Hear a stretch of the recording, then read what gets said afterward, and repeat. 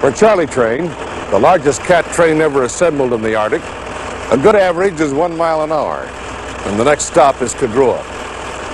We joined Charlie Train 4 days back at South Mead, a drilling pad 250 miles north of the Arctic Circle. And it is here in the Arctic that we pursue this week's adventure.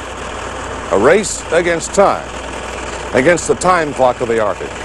The Arctic in the dead of winter, where whiteouts and storms are facts of life, along with 16-hour working days that begin and end in total darkness.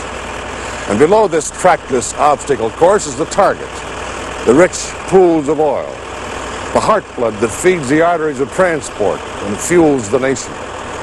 This week's adventure, cat train to Kugrua.